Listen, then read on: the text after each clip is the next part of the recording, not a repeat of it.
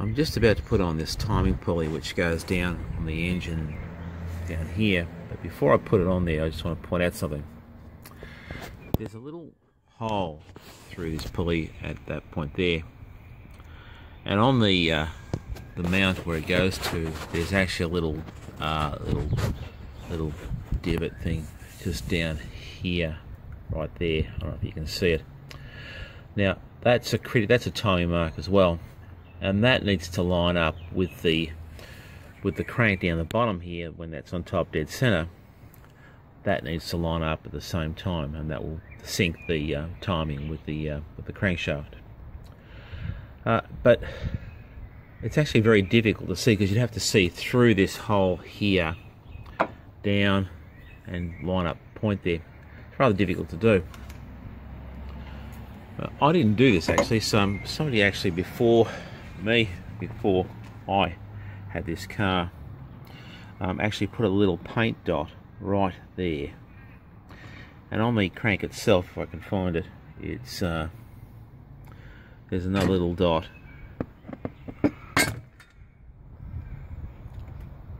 right here.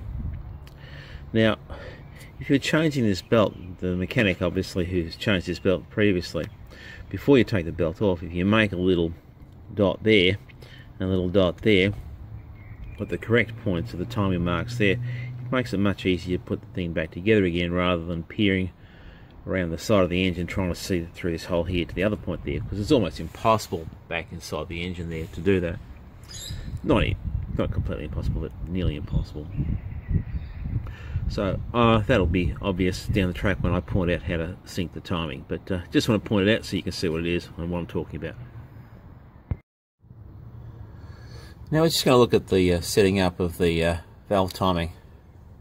If you look here, you'll see that the little nick on a pulley here, that one there, is lined up with that little point there on the casting of the engine there.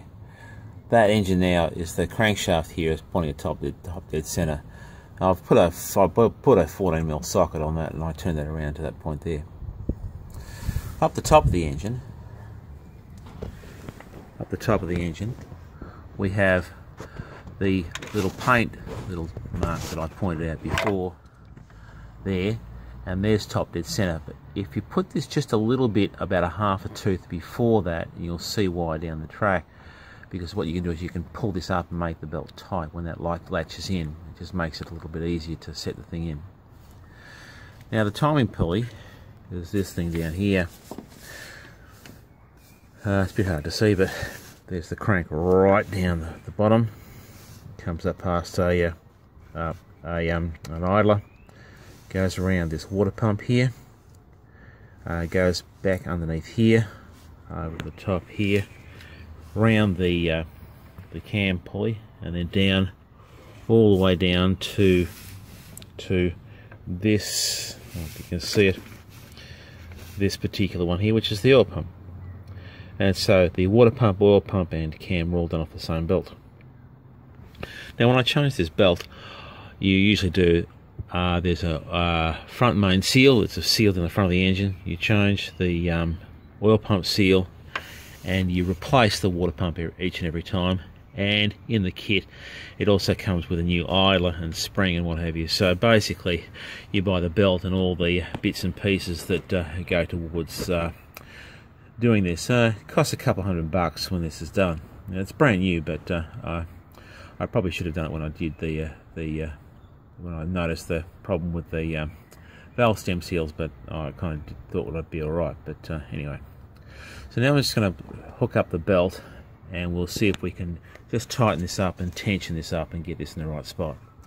Now, some overheat cam engines have two of these pulleys, one here and one over there. And the earlier Celica I had a GE engine, the 3S GE engine in it, and had two pulleys, and the belt went right over the top of the two of them and drove the two camshafts. This one, of course, has a gear drive in the head itself. I've no idea why it's different. Maybe it's the size of the head, maybe it's to try and get the size down or something like that. But so if you've got one that has two pulleys, well, obviously you just line up two pulleys. But if your belt's not broken, it'd be a good idea if you get a little bit of paint and do exactly what this former mechanic did on this one, and put little dots on the thing, and it's much easier to see rather than trying to look down this hole here and trying to find the timing marks. So that's how it all works, and I'll hook up the belt, and then I'll just make sure we get this thing tightened up. Now I've got the belt in place. I've hooked it over all the pulleys and what have you, and all I'm going to do is just give this a bit of a nudge back here. I've got the thing hooked in place. Now what happens is that needs to be tight on this side here of the belt. Now that I've got that tight on this side here, I need to put this spring up into place down here, hook it on this little latch thing, and then do up this nut here, which will put the tension correct.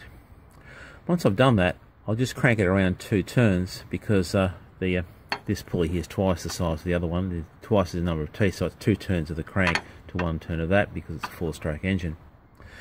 So what I'll do now is I'm going to hook up this spring here and then do up that nut.